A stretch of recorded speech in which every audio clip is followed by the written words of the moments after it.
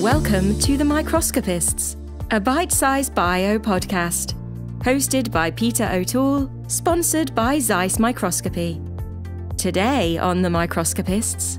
Today on the Microscopists, Anna Schueth talks about the challenges of becoming a mom early on in her academic career. Writing a book with a baby crawling on the floor, many sleepless nights, but I've done it. I defended my PhD when he was 1 year old, but by the time I was already postdoc, so that was a tough time. Her volunteer work to champion women in STEM, including getting some fun tattoos. What I wanted for her to do is actually do this female hand that is holding this very beautiful, old-fashioned, unique microscope because of this whole representation of women in STEM and so on. And the importance of stopping to consider what challenges your colleagues might be facing. Realizing what your colleagues might go through and what does it mean being on the autism spectrum? What does it mean to have ADHD? What does it mean to have a chronic disease and so on? All in this episode of The Microscopists. Hi, I'm Peter O'Toole from the University of York. Today on The Microscopists, I'm joined by Anna Schueth from Maastricht University. Anna, how are you? Hi, peace. So great that I can join this. I'm doing fine. What we just said earlier, it's still really warm here. So once this recording will come out in September, maybe it's not so warm anymore, but yeah. And I'm sitting here in my Luxendo a t-shirt, Light Sheet Rocks. I actually turned it upside down. Well, it's actually, the logo is on the other side. This is the back side of the t-shirt, but I thought it was cool. I was going to comment on the t-shirt because Light Sheet Rocks is a really cool t-shirt to have on there. I really like it. Yeah, exactly. So that's why I was kind of hoping they would do it the other way around. And I saw you also have shirts from this podcast. We do, and you will be getting one. Oh, wow. So straight afterwards, Jason will email you asking for your size. And I don't think we've got a choice of colours anymore. I think we used to. It might be black or white. I don't know. But Jason. Yeah, but that's pretty awesome. When I was doing many years ago, 5-6 years ago, I did this MBO course at the Max Planck Institute in Dresden, organized by Pavel Tumanchak. And there I got already a Luxendo t-shirt. I worn it to bits. It was just black in the end. Nothing was on it anymore. So I was glad when Luxendo came over to our campus and they did a demo there. So they brought more t-shirts. So I'm now all ready to go. T-shirted out. I think my team have got some of the t-shirts too. I could say Elmi. I used to wear the Elmi t-shirts quite a lot. Seasonal ones are popular. Yeah, this was all pre-pandemic somehow. I mean, I honestly haven't traveled since then. I mean, it's still a little bit weird and lots of other personal reasons. And going through divorce is also not exactly a walk in the park. And then being alone with 2 little ones. But I'm looking forward to going back there and getting t-shirts and connecting with people. Thinking on that, we'll come to the other content in a minute. But actually, I had loads of the Elmi every year. So I had the whole series of Elmi t-shirts. And in the end, actually, the friend we were talking about before we started recording when he was in hospital, so I donated them all to him because actually also showed he was a scientist. He wanted to make sure people were aware that he wasn't. They could talk to him and talk about the drugs he was having to take and everything. It was just a way for him to show that he was a scientist and to just give extra detail, and he kind of knew what to do. But anyway, that's an aside. So Anna, nice. First of all, congratulations, because you've now started your own academic group. Yeah, well, I'm still on my own, but it feels right and it feels great. And I recently started since June actually at the medical faculty at our university. And my field will switch from what I did earlier was human brain research and a little bit of cancer to 100% cancer. And there will be breast cancer and gynecologic cancer types. And I'm especially excited about this because my family runs endometrial cancer. And you can't see that now, but I have a uterus tattooed on my chest. And I also have a You should see that like a little fetus and also like a uterus. And I'm fascinated by this whole subject of reproduction as well as oncology. And yeah, it's a dream come true in a way to do this. I So just yeah. noticed that those who are listening won't be able to see this, but there's actually a really cool Oh, microscope yeah. Yeah, tattoo yes. as Yeah. well, a very old school tattoo. Not a Van Leeuwenhoek, but a classic brass type uh, Yeah, tattoo. exactly.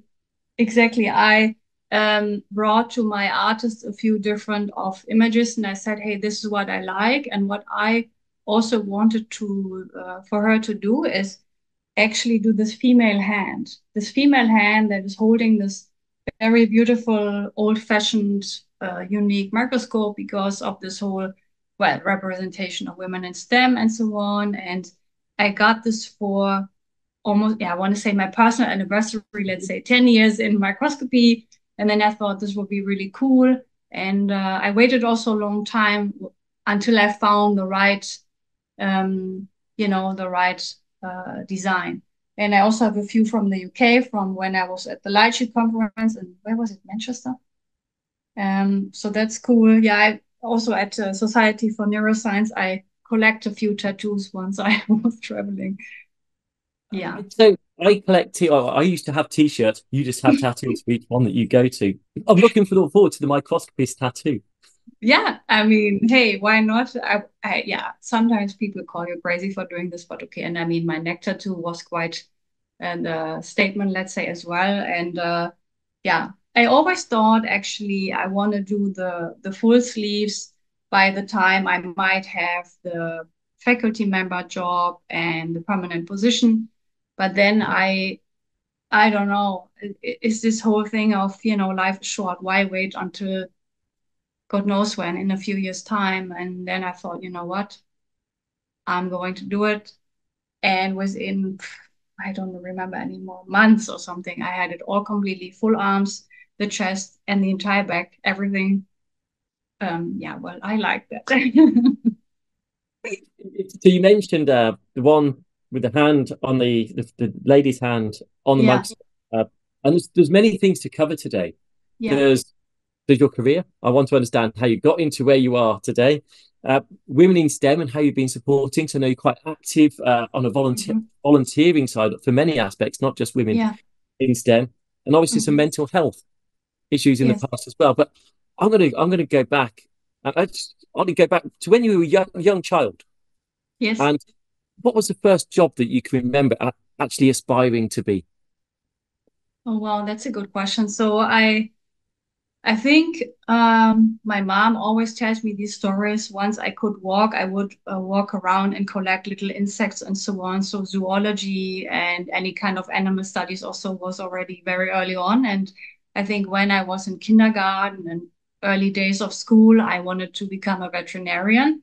I mean, I grew up on a farm where my parents had these large animals, and this is what I really liked. I wanted to do this as well. And they would always say, ah, that's not for a girl, that's not really for you. So I went then in the direction of zoology, what I actually studied, so classic biology. And what I also, I mean, this whole science aspect. So when I was 7, my parents gave me my first little microscope as a gift. And then I didn't realize it, but I made my own little lab journal. I wrote down notes. I would draw what I saw through the microscope and I would collect samples, I don't know, insects, hairs from my dog or my poor father. And he had to give me some samples. And this was so, yeah, I became lost in this world of microscopy. And that was it. I don't know how to explain. I mean, you know how it feels when you are imaging, but this was for me incredible to see these things that are otherwise invisible. And then, yeah, the rest is history. That was it. I'd love to know what percentage of scientists had that at that really early age, because there's a fair few, and there's others that came to science much later. Uh, Yeah. it'd be quite interesting to know how much that is. So you've always been science driven. So what was your first degree, and where did you do your degree? So yeah, I had always been fascinated by science and what I said, I studied classic biology in, I don't know, it's Lower Saxony in Germany. It's called Göttingen. It's quite famous actually in Germany. And yeah, there I did my degree. And I don't know to what extent you now want to go from science into mental health, because that had been really eventful. And that had been one of the key moments that I didn't realize at the time would shape then the rest of, the course of my life, let's say. So Yeah. what happened? Yeah, so then my parents are, how do you say, they have 4 kids, right? So I have 3 siblings. And then when I was moving out, for me, it was clear. I wanted to go to study and I really want to learn more about science. And that was for me amazing. That was clear.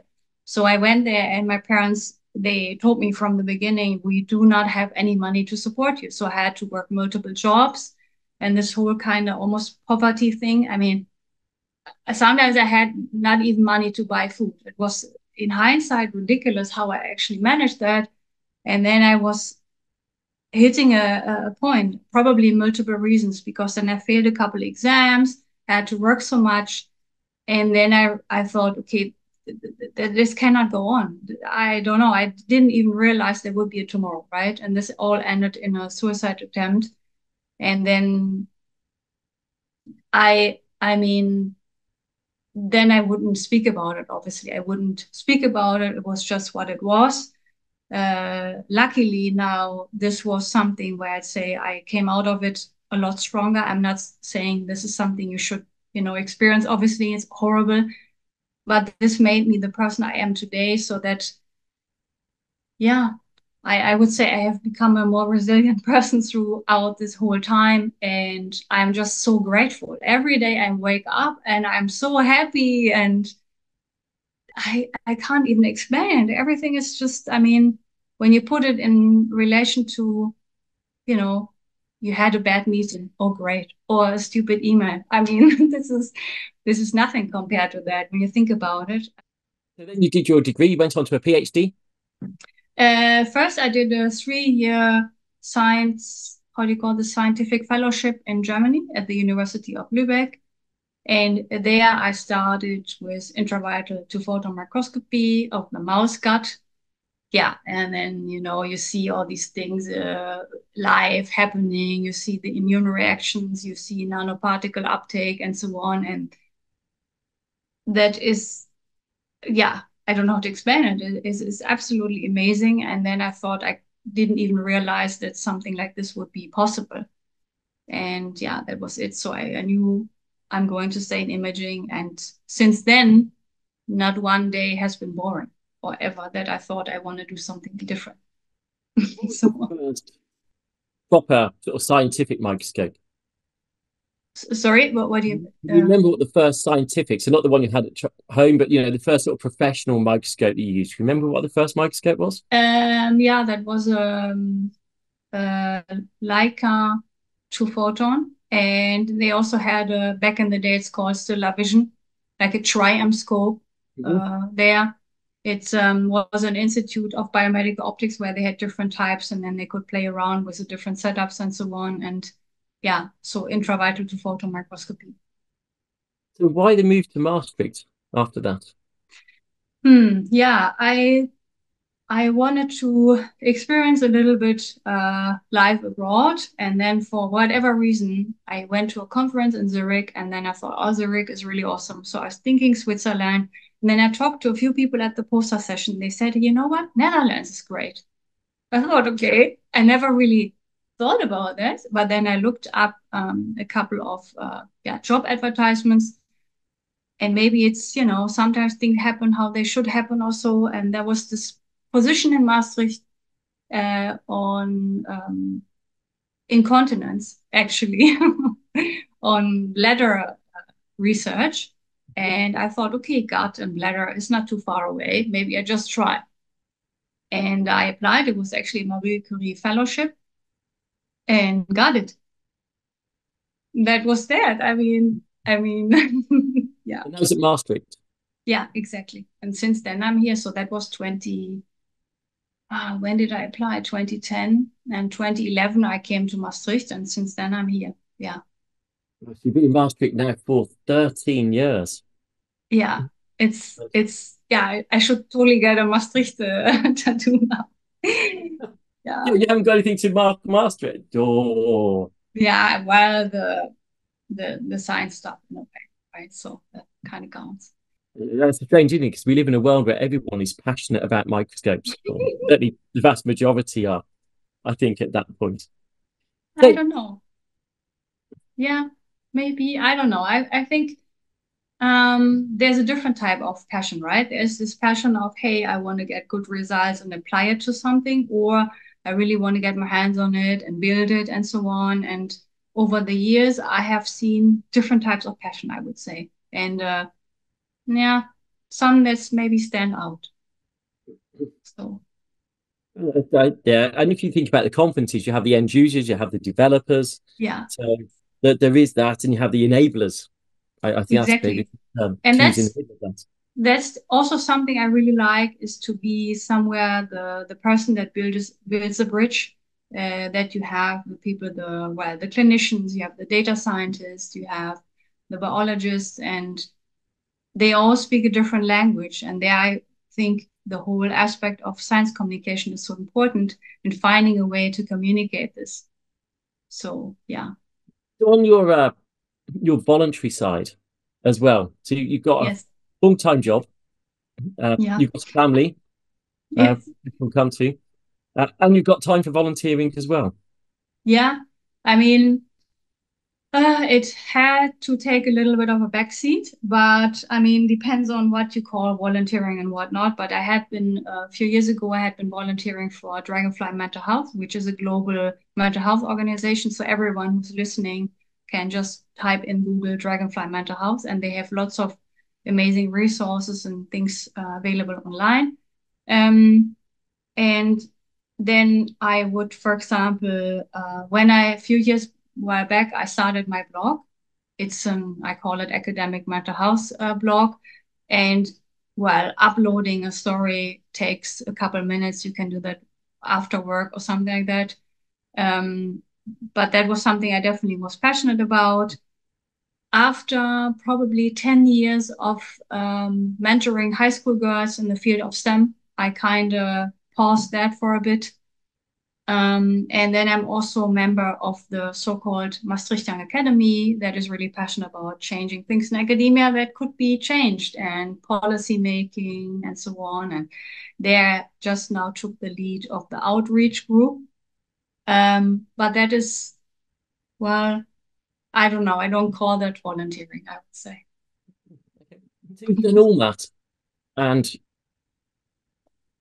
you think that actually helped you get your academic post, or did it hinder? I think I Mm, know what the answer is to this, but I'm going to ask anyway. Doing all this voluntary stuff, this extra stuff outside of just being in the lab, do you think that was beneficial to your career? that's a good question. And I would say, mm, I mean, I'm not sure. I mean, now there is this time where we in the Netherlands have this rewards and recognition, where we say everyone should be recognized and rewarded for their unique talents. Some people are excellent teachers, others are super good in grant writing. And obviously, in a way, you need to do both, right? Or all the different things. But it's great to have unique talent. But I would say back in the day when I have done this, it was maybe rather a bit of a hindrance. And I have to be careful how to formulate this, but obviously you were asked, or I was asked to do a lot of lab work then. You know, when you are a PhD student, you have to do certain things. When you're a postdoc, you have to do certain things. With getting higher up, you have a little bit more independence, and then you need to figure out what to do with your time on your own. But yeah, but I think the times have changed, and now I would say, if you get the opportunity, do it. However, I also want to say that I've never done anything because it looks good on the CV, because that's nonsense. I mean, that Not going to doesn't work. enjoy it then. You're not going to volunteer for something you're not going, well, you shouldn't volunteer for something you're not going to enjoy. I'd even imagine that actually it's Yeah. probably helped you in being able to juggle, because you'd have had those aspects. And actually, if you looked at a CV and you saw someone who Yeah. volunteered, and they're passionate about it, it shows they can create time. And you should be able to have more than one thing in your life, and Yeah. it's not just Yeah. work. And I think that volunteering is part of your other side.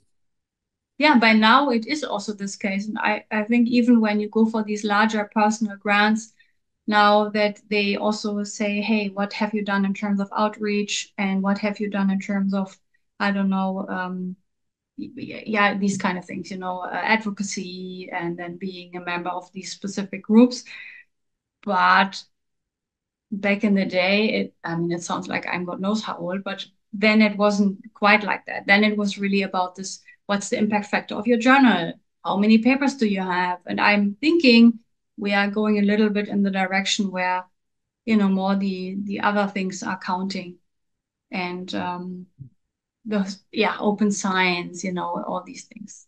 Yeah. Yeah, and that's the same in the UK, actually. Very, very similar now. That even Okay. CV, the government funding, you don't put in a CV. Mm-hmm. You now have to do a case about which includes your outreach, your impacts, and your other bits around. It's not all Yeah. about publications, which is healthy to a degree, but you still have to Yeah. publish, obviously. And Yeah. the publishers, actually, for those who are listening or watching, what is your blog website address? It's quite easy, but It's my name. that is It's my www. name. It's annaschueth.com. And the reason being was that well, the story behind it is that I was working in the pandemic in the lab. And well, let's say I was working in the pandemic online and also in person a little bit. And there I came across a few people that were dealing with either a suicide attempt of a family member. And then the tip of the iceberg was that a former colleague of mine told me that she had an abortion and she doesn't think that you can have kids in your PhD. And then she said, hey, Anna, you had a child halfway through your PhD. If you maybe speak about this more, maybe more encouraged to actually have a child as well. And I could not believe that this was a thing. And then I thought, you know what? I called my brother and said, hey, you know how to make this website, can you please help me? And then he did this for me, or we did it together. I uploaded the first couple of own personal stories. And then I thought, I need a name. What could I name this blog? I don't know. Whatever. And he said, yeah, for now it's your name. And then you can later on change it. Yeah, well, the day never came. The website never finished. The name never finished. And then I thought, who cares? I just want to get these stories out. And then it went completely viral. I couldn't believe it. I mean, by now, I think, several million people read these stories, and I shared them also on Twitter. Never had social media really before this blog. And I only started Twitter actually to share the stories. And hundreds, if not thousands, messages have reached me, people saying, hey, you helped me so much, feeling seen and heard. And then the great thing was when someone said, hey, I feel recognized in this particular story. Can you share mine? And then I thought, oh, okay. And then I had to pause at some point because it was getting too much. Yeah, that was the story. And I've got to say, well done Yeah, to your brother as well, though, because the website looks really cool when you go to it. I do like the yeah, signature. Oh, I thought that was a really nice touch. yeah, Top yeah. classic. It's actually true. I got a lot of comments on that, and yeah, I was a picky about a few things, but then I mean, obviously, the research section still really needs quite a bit of work. And that's something I now think because I also I've done a few events, for example, this brain science meets data science and microscopy with pint of science in a pub and sharing science. And it was really fun that I thought I should post pictures of that, like I put on Twitter, and then also linking protocols and making it more open access actually. Because I really like what people are doing there. But I'm just one person. So And it yeah. hasn't stopped there, though, has it? Because now you've been writing articles. So you've got Yeah. your lab science, but Yeah. you also have your mental health science that's going in Yeah. the likes of Nature and other magazines. So the popular Yeah. magazines, the lay public magazines, Mm-hmm. as well as the actual sort of the hardcore niche science journals and Yeah. magazines as well. Yeah, it's actually true. I mean, So it's now in Nature, Science, Wiley. As I said, another Nature invited papers up and running, and I have a couple more things up my sleeve, but I will not yet talk about it. But that was then for me also completely, I don't know, a surprise that someone or these editors would say, "Hey, I read your blog. Fantastic. Would you write for us?" Yeah, I mean, that's so cool, because why I've done it, not so much, again, that it looks great on my CV or what, that was really never the point. The point was give this a larger platform. Give this a larger platform that I say, hey, bring mental health on the agenda. And then it made waves in that sense that I was invited to speak at, for example, PhD, what do you say, retreats and so on, and directly to the PhD students, but also to the supervisors, what I liked. So. Well, and I was going to point out that, even if you're listening, watching, and you don't suffer from mental health or don't think you're suffering from mental health, it's worth reading some of the blogs, because you might recognize it in other people around you that you may not otherwise. It helps you pick up the symptoms earlier, and then maybe step in to actually offer support or to raise this, because quite often the person involved in mental health doesn't necessarily recognize it first themselves.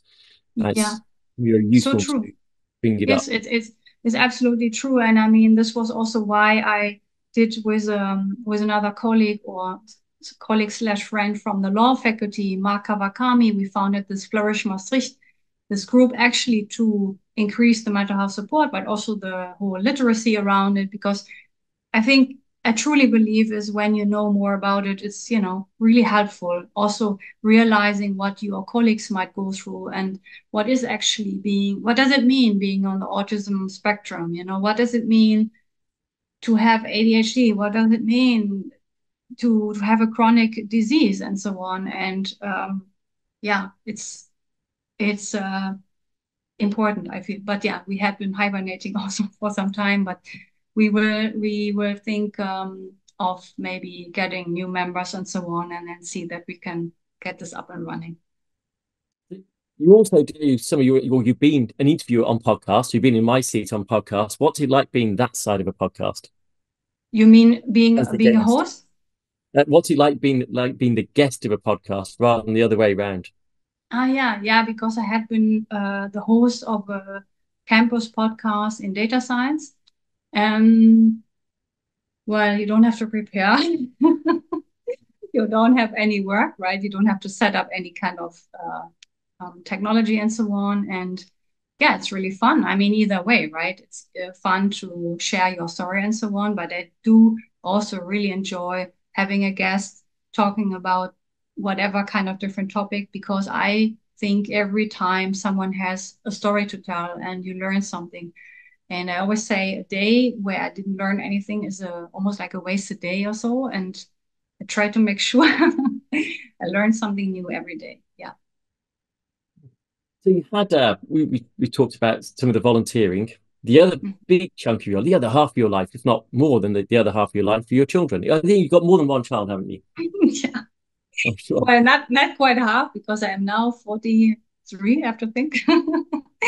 And my son is turning 10 in 4 weeks, and my daughter has turned last month 5. So that's definitely, well, obviously, having a child halfway through a PhD, that was quite something. It was definitely a challenge. In hindsight, I don't even know how I've done this, writing a book with a baby crawling on the floor. Many, many sleepless nights. But I've done it. I defended my PhD when he was 1 year old. But by the time I was already postdoc. So that was a tough time. And I mean, when you are a good team, the entire family, then that works. Yeah. But it's been tough. And I mean, when, I don't know how to say that, this is obviously another thing I'm really passionate about, is this whole women on maternity leave. And because another interesting story of mine is actually that when I now am this laureate of the so-called Beni Award, which is quite good for Dutch scientists. And I was invited to the interview already a year before I was awarded. I was awarded 2020 and the year before. And that round of interview didn't work quite as well because I was in labor. I mean, I was standing there, 30 kilos extra. I trouble breathing. And I thought, oh, please, baby, stay in there for another hour. It was, I mean, and now I'm laughing about it, but in that moment, I'm in pain. I'm thinking, I'm worried because I was unemployed at the time. With the idea of being at home with two kids was, oh, no, not so great, but okay. Or maybe, yeah, what can I say? That was not a great situation to be in. Unfortunately, it didn't go through. So they had no mercy with me, although I had very high grades, but okay. What I liked was that the now president of the university, back then rector, she said, hey, come to my office, tell me the story. How can it be that they invite you on that day to the interview? And then I put it on social media, and I remember I got a lot of reactions. And then another funding organization reached out to me and said, hey, let's talk. Then we had a couple of meetings, and afterwards they actually changed this whole scheme. You can now upload a video. And I thought it is impossible to have 2 days in the year. What if this one particular day falls on the day you go into labor? I mean, yeah. So that's why I was very, doing quite some advocacy on you can't have an interview even in your maternity and afterwards. And the amount of women that reached out to me and said, yeah, I went there breastfeeding. My baby was in intensive care and had to prepare interview. This is, yeah, no, I mean, this is not, this is not how it should be. Yeah, And, good, is it? yeah.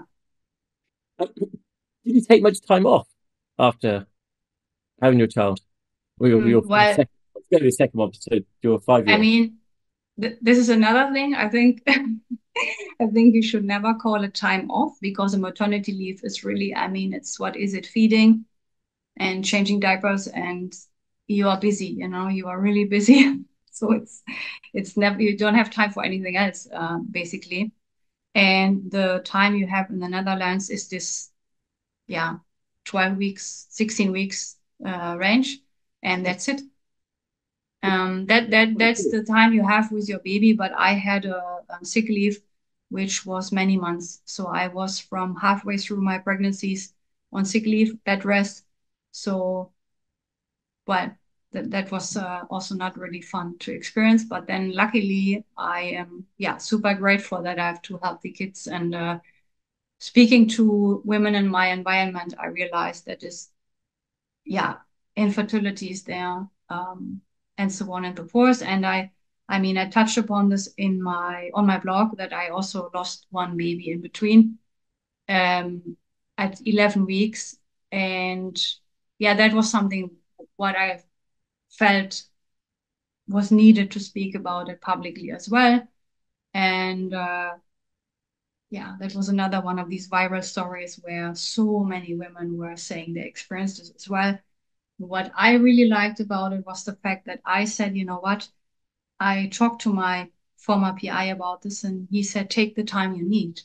So I took 3-4 weeks off, and I shared this online. And then some other women would say, because of you, I had the courage as well to ask for time off. Because going through something like this, I mean, as far as I'm concerned, I would just go to the office and I would cry. I was absolutely useless. And I remember my supervisor then said, why are you here? Go home. And I know that this is fortunate to have. Not everyone has this, but I just really wished that this would be possible for everyone. But number one is saying that you actually experience it. And I realized that most women are embarrassed to share this with anyone, for that matter. Yeah. Why do you think? Do you think it's makes everyone look weaker? Because I think from a male side, if there's something personal going on, generally they wouldn't try and show it at work. Is it because they're not wanting to Yeah. show some weakness? Maybe It's when it comes to mental health and anything like that, obviously, or any type of disease and so on, anything where you're struggling, because in academia, there's high competition, you need to be strong, or that's what you think, right? And with this whole topic on miscarriage and infertility, it's this whole shame, I think. I mean, I most certainly didn't have that, but I know from other women, they go through this. They say, I feel like this sounds absolutely ridiculous, but as in, it's the duty of me as a woman. I need to be pregnant. I need to be capable of having a child, a healthy baby. And when I cannot do this, then something is wrong with me. And that is very sad, because obviously it's not your fault. And that's the strength of the blog, isn't it? And the strength of sharing your story, because so many people don't talk about it. Yeah. The prevalence isn't as obvious. Yeah, and once exactly. people talk about it, people will realize actually it's not normal, but it's normal. It's not rare. They're not alone. It's not it's not something to be ashamed of. It's not, it's life. And it's so, which is why it's so important to share that. I would agree with you. It's absolutely true. And I mean, that's why I said the amount of women that would reach out to me. And then also, once I shared mine, a couple others shared theirs. And I think one of the most horrific ones was when another woman shared that she was at her PhD, how do you call this, Viva, I think, in the Netherlands, in the UK, sorry. And at this very moment, she miscarried her child. And I don't want to get too graphic, but it's obviously you are in horrendous pain. And how can you? And she would say she wouldn't, she would mask it. I don't even know how. And then how can that be? And then others would say, "Oh, I experienced this the same, and then it really helps." Plus, also those who have written say it was almost like a therapy effect. I mean, I'm not saying it's therapy, please don't get me wrong, but the whole writing aspect is very helpful in this moment when you maybe have never spoken about this with anyone. Have you reflected with all your advocacy and making things aware, how many people's lives you may have affected in a positive way? Have you ever thought about that? Do you mean how many people have affected my life in a positive way? No, the other way around. How many people, because you've now got the content, the people have read it. How many people have you actually helped? I don't know. I don't know. Have you ever thought about it? Just how many I don't know. Positive influence. If you just look at the hard facts, so to say, which is maybe, let's say, a DM on Twitter or maybe also on LinkedIn. I mean, you can count them, and I think I stopped counting at a couple hundred. I don't know, but way more than the comments on social media, several hundred. I don't know, honestly. And lots of people say, well, I am following quietly along and I don't comment, or I never really, because, and then that's a good question. And that's why I said that the views are several million. So you count, I don't know. It would be a lot. And I think that's something to be really proud of, and an amazing accomplishment. I don't know. I mean, that is in a way true, I think. I don't know. I never really thought, oh, I'm so proud of this accomplishment. I always thought, my God, these people are suffering in silence. I wish to help. And I always thought, what can I do? I'm just one person. But this is an example of what can you accomplish if you are just one person. Then you ask another person for help. And then I remember when I went to, I went through the forest for a walk with a friend of mine, and I told her about this. I have this idea of doing this blog, but I'm really afraid. I was nervous. You can't even comprehend how nervous I was, and so afraid, because, I mean, who is putting a story of their own suicide attempt on the internet? I thought this, not in a gazillion years would I do this. And then she said, yeah, it's a great idea, do it. And I thought, okay, hit online. And then I thought, oh God, it's online.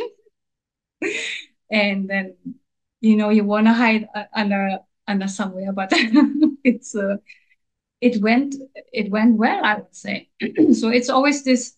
Sometimes we need to push through fear. I mean, I know it's hard, but there's always something on the other side. Oftentimes, at least. Yeah. Moving on to the work-life balance. How do you balance having your own lab now, or starting your own lab, having your children? How do you balance that? Yeah, so it's a good question, and I think sometimes I wonder if there's such a thing as a work-life balance. But I also do believe that having children is actually helping me more than the other way around. I mean, obviously, it's a blessing to have them, but I sometimes thought back in the day, my PhD supervisor said, "Oh, they are helping you," and I thought, "Hey, what does he mean? They're helping me?"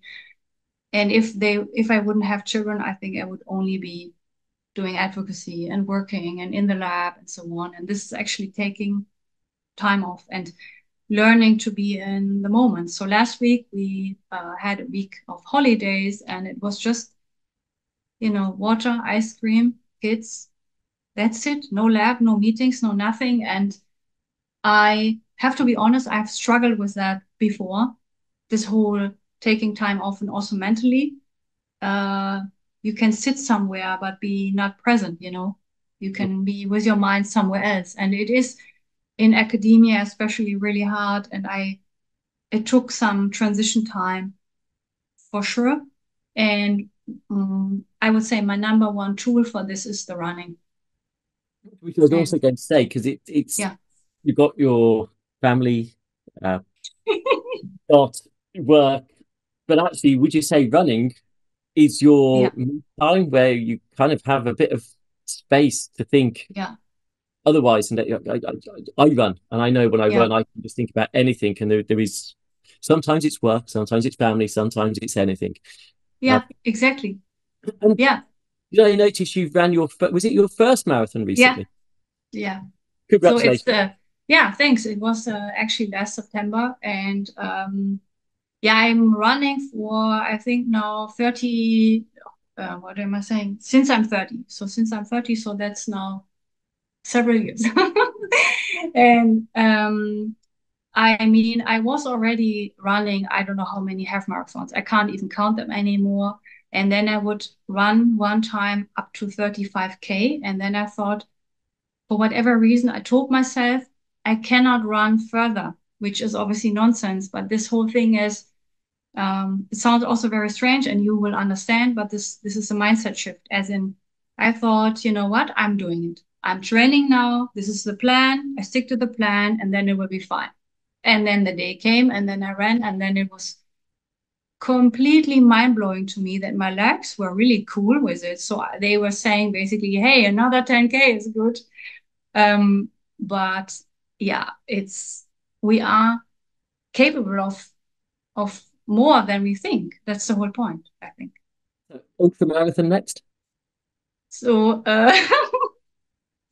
I mean, I'm intrigued by at least, let's say, 50K or so.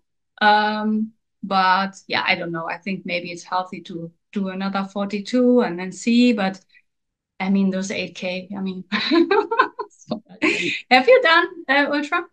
Yeah, no, I did a 24-hour 100-mile Oh my run gosh. a couple of years ago. But Florian Jug does similar. He does super, but actually it's not that hard. It's just pacing. A bit like your marathon. If you pace it right, you're good. If you go a bit too fast or too hard or Yeah, don't really, actually, I'd rather run the 24-hour than try and race a yeah. marathon. Okay. Yeah, no, truly agree. I mean, this is also something I found very important, to not think anymore about time. I mean, there was a time where I said I leave my watch at home. I'm not even tracking that because I lost the whole fun. It was only about, oh no, I didn't hit my training goal, and oh, that's bad, and I don't have my mileage. And then I thought, okay, this is not good. I need to enjoy the trees and the birds, and then it became fun again. So it's not about time. No. See, in spring, I will go and count the number of species of bird I can hear or see on my runs. So it's very so that means sometimes you'll stop and Yeah. double check and then carry on again. So it's it's much more. Running with a friend is also you talk and you change your pace to suit each other, and that's something I'm asked all the time by my friends and other people. Even someone who follows me on Twitter says, "Hey, shall we go for a run?" But I cannot run with people. I've done this in the past that I ran with colleagues, but no, if I feel like I want to go faster, please do not disturb me. I want to race today, or I want to do hill reps, or I want to do whatever, or I want to be super slow, and then I feel so bad. You know what I mean? It's just I want to do that's my alone time. Please do not take this away from me. no, I would have said the same, and Yeah, I definitely I was running marathons by myself, training by myself. Didn't I yeah, like my own company, my own pace, my own time, and then I ran with Stuart, and yeah, yes, and and so that actually, if he's running slow, I feel quite good about myself for going slow with him. So I get a yeah, feel, but actually, if it's the other way around, I think, well, I've been in his position. He understands, and look, we can always go off if we wanted to, but we never do. yeah, And he doesn't mind, if he's feeling fitter, he'll do a few stretches and back, or I'll do some sprints and then come back and take. We are, yeah, yeah. it works nicely. And actually, Elmi, we have a small running group in Yeah, the. I think I saw that on social media, and then I thought, oh, I don't know. I mean, I've seen these running groups and I'm intrigued, but I don't know. I would feel, there's this imposter syndrome thinking that's still creeping into my head and saying, yeah, you should run with them. They are so good, and look at you. So I don't know. It's just for Elmi, it's not, again, it's not about time. It's just about Yeah, talking to different people and just yeah, sharing something. But all the only exactly. week runs are by myself, Yeah, and 100%. yeah, it's definitely true. But I mean, this whole what you said earlier about this thoughts and running and so on. This is this. I mean, a very yeah, how to say that? I really recall after a long day in the lab as a PhD student, I would come home, take off my shoes, put on my running shoes. That was the first thing I've done, and then just run. And then there's this point of, well, how you call this, runner's high, whatever you want to call this, but this not thinking. And I remember during my PhD, this was almost the only time I could switch off my head because there's always this, oh no, experiments and data analysis and writing and worrying, and you have a temporary contract, and then there's a child on the way. I mean, this is stress. So, Having children must make yeah. it more difficult to find the time to run. Yeah, I go really early. Mine are older now, so I can run really early. So I'm back before they're getting out of bed most of the time, certainly the weekends. yeah, it's definitely a struggle, but I refuse to say, "Oh, I have kids, I can't." "Oh, I have children, I can't." I mean, obviously, it's a lot tougher, but then, yeah, what I just told you before we started recording, I um, got a treadmill now, which is I always said, "Oh my God, how can you?" Uh, for 10 years, I was only running outside. And now I really thought, okay, you know what? If you want to train for another marathon and you need to get your mileage, and how on earth are you accomplishing this? And I cannot leave my kids alone after the divorce, being with them alone. You have to be creative, and that's what it is. And on the bright side, what I really like is they know it. They know, okay, mom is doing that, or I got a runner's buggy, and we would run outside, and or I do whatever type of workout, and they basically are born with that.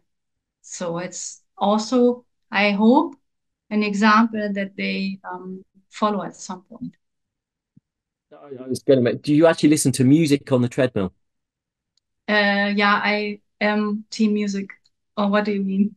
Yeah, yeah. Yeah, You do listen to music when yeah. you're on the go. So outside, when I run outside, I don't use music at all. I like Mm, to hear my surroundings, but inside on a treadmill. So what do you listen to? mm. That's, I mean, it's a mix, right? I like Madonna. I like all kinds of. I will not say all kinds of music, but I don't know what to have on there. Foo Fighters. Different things. Let's not talk about music. It's always so controversial.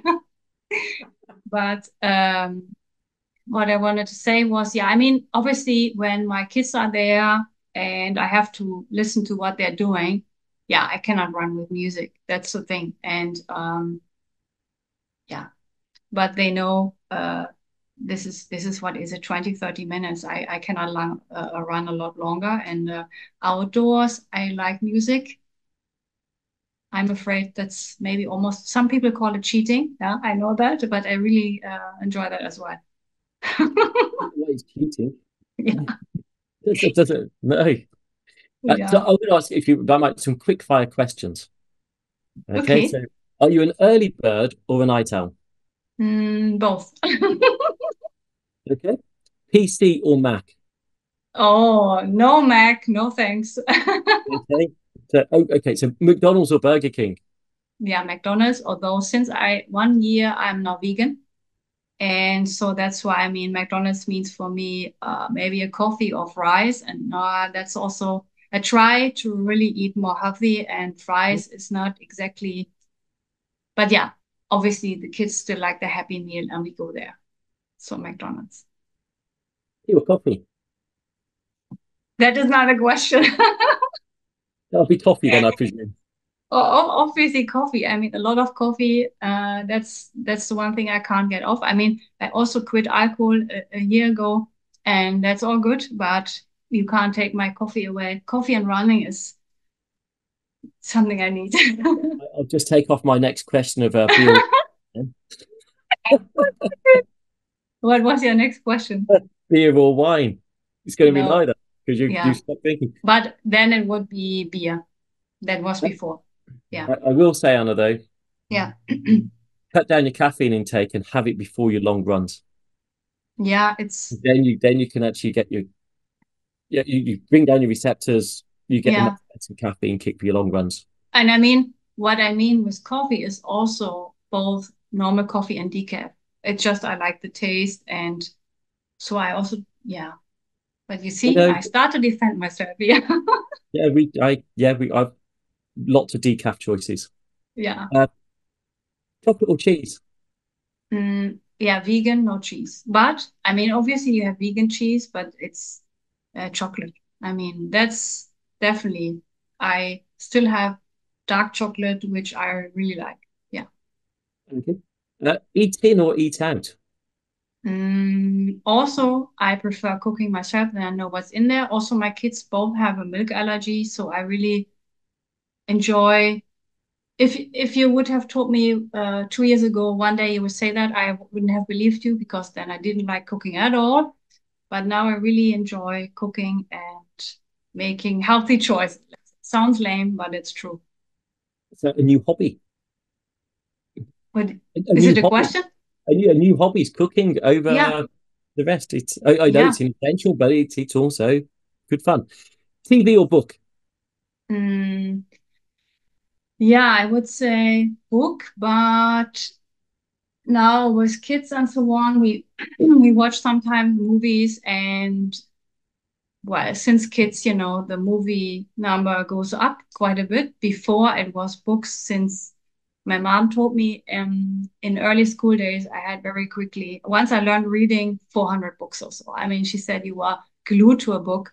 I was obsessed with it, and yeah, books. Yeah. Fact or fiction, those books? Yeah, well, as a child, fiction, right? All kinds of different stories and so on. And now, um, also, yeah, a mix. Okay. So, What's your yeah. favorite film? I like, this is now embarrassing, maybe. I like Sleepless in Seattle, for example. Um, I like Mrs. Doubtfire a lot. Uh, I don't know, these kind of That's things. good Yeah, answers. Star yeah. Wars or Star Trek? None, No, that's okay. none. I can't ask you your favorite music because you said it'd be too controversial. So, if you go away, are you someone who's going to relax on the beach, or are you a culture vulture and want to be going out every day exploring new Mm, sites? that's also, I think that changes over the years. I mean, before I was definitely team, I think teenager years, beach, then it was definitely culture, boring at the beach, and now it has to be a mix. Yeah, yeah. The Netherlands or Germany? I would say, oh God. My entire family will not cringe. I think by now that I live here for 13 years, it became my home. My kids are here. So it's the Netherlands. Yeah. Oh, all the Germans are just offended. It's a Also, different, I mean, it's a the naughty whole question. mentality of the people, I mean, it's not so hierarchy. It's quite, yeah, it's open. It's well, I leave it there. No, that's good. Uh, favorite technique? Microscopy or what? What do you Okay, mean? favorite microscopy technique. Favorite microscopy. That's a tricky one. I don't know. No, I don't know. I mean, I've worked for so many years. I want to say, what was it, 8 years or so with also to photon, and I Mm. really like that. Pretty much the same amount with light sheet, so I'm torn. This one is I had here, I it's going to, can't. I was guessing light sheet or two photon, and Yeah, yeah, you're, and I mean, obviously, I like other techniques as well, but everything has its place, I think. okay. Writing a grant application or writing a paper for manuscript. Grant application. Because it's more, I don't know, there you can be a little bit speculative. It can be a little bit, yeah, what you wish to do. And yeah, that's fun. Favorite color? I like blue and I like black, but that's not a color, I think. And then obviously, whatever sample you have, you look at the microscope, look at, yeah, probably lots of people say fluorescent colors, but No, no, I was just about to say, I don't think anyone has yet said yeah, electrofluorate dye or DAPI or yeah, something. yeah. I don't think anyone said a Then fluorescent. that's something I thought, oh, that's too generic, so I'm not saying that, but then it would be red. I mean, I like a good red. Yeah. Okay, so of that, we talked about some difficult times. What would you say has been the best time in your career to date? Mm. Oh, that's a difficult one. I would say in every phase there was a great time. I think looking back, you see, you zoom out and then you look at something where you are, for example, your PhD student, you feel like it's struggling and it's really hard. And now I see the great aspects as well. And I would say in every phase of my career, the best times were when I was learning something new and I was really integrated in a team and doing team science. And I would obviously say wherever I did microscopy, but that was everywhere. So the last 15 years. Yeah. Okay. So that's probably it. Yeah. So we talked about starting a new lab. This is exciting times. Yes. What's most scary? What are you It's thinking? Oh, this is this. Oh, what are you gonna? yeah. What most daunting at the moment?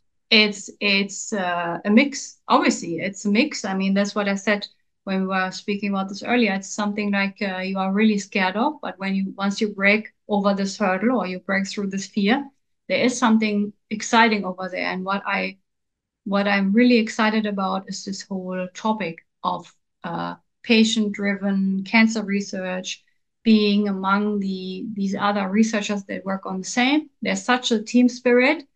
I like that a lot. Scary is this, yeah, I need funding, for example. What I tweeted a few days ago, another grant that fell through, yeah. But I am not, I don't know, I'm not scared. It's about, I mean, too scared, I mean, the scary part, I think, was this, oh, shall I, after 8 years of working here, switch and almost like start over at my age? Once I made this decision, a lot of the scary part was taken away, I would say. Yeah. And you have the support of your university to take you into the position, so you're also supported, and you have their endorsement, which is a very strong point. How did you Yeah. feel when the grant was unsuccessful? Well, that is unfortunate. I mean, then you think, too bad, I try again. I mean, it's never really not who wants to hear that, but I always believe, and this sounds lame, but rejection is redirection.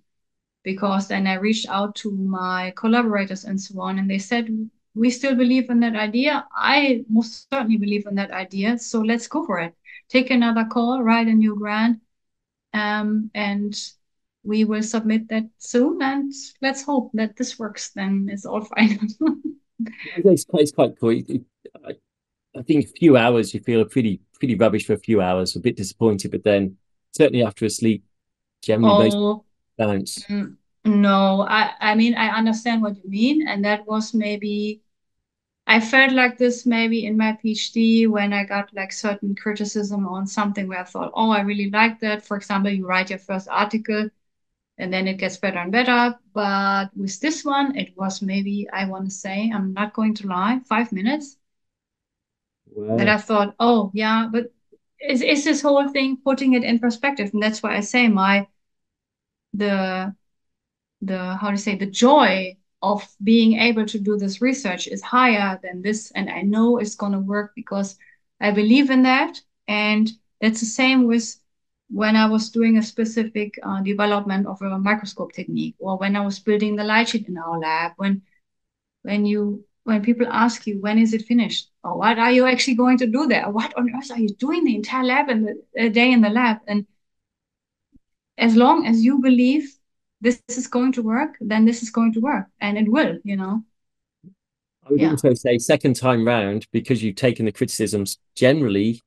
those yeah, criticisms make it better. So the yeah, second time round, you realize the research you're doing is more mature, it's more yeah, thought about, it's more directly, so it hits the ground running better than it would have been in the first. So yeah, yeah, but I take a few hours. I can't do it in 5 minutes. Generally, especially if I think it's a very good one. If you put a chance your arm, some you just feel more passionate about than others, yeah, and you yeah. really you just feel as though it's just hit that note and it's just right. When I know what you mean. And I think when this one story I told you after I was pregnant, this interview, when I also got the no, I also thought, come on, that took me also maybe a couple hours, but that, or maybe a day or two, but then you can't dwell on it too long. And then that's why I think, back on the horse, I made this choice myself, so I might as well get on with it. So, Just noticed, we have just gone the hour. I don't know where that okay. time's gone. I've got to ask you one more question though. Yes. If you could do any job for a day to try Hmm. something different, whose job or what type of job would you like to try? Yeah, I mean, as a child, I always wanted to be a veterinarian, so maybe that's something I would want to do. Although, I don't know, maybe. I also like maybe working in a museum, something completely Okay. different, or something in the direction of zoology. I mean, this is still really cool. I don't know. Probably, if I think about it more, there's more. I mean, anything with sports is also really fascinating. I stop here. Oh, that's cool. So Anna, yeah, thank you for your time. I yeah, I wish we had longer. I'm sure there's lots more we could talk about and touch on. But Anna, you've been a great guest. And also for those listening and watching, there is a mental health special as well with Kedar and Beth, which should be coming out just before this episode. If you haven't seen it already, it's well worth a listen to on that. And please subscribe to the channels. Please go and look at annaschueth.com and have a look at the content that's on there because it truly is inspiring. Anna, you are the person that is truly inspiring because that website is yours and your content. Anna, I'm very honoured and thank you very much for talking so frankly today.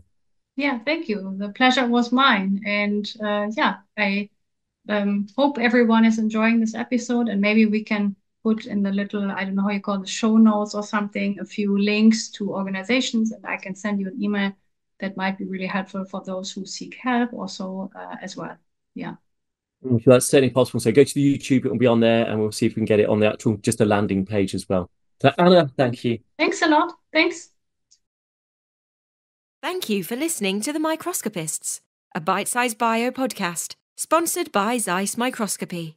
To view all audio and video recordings from this series, please visit bitesizebio.com/the-microscopists.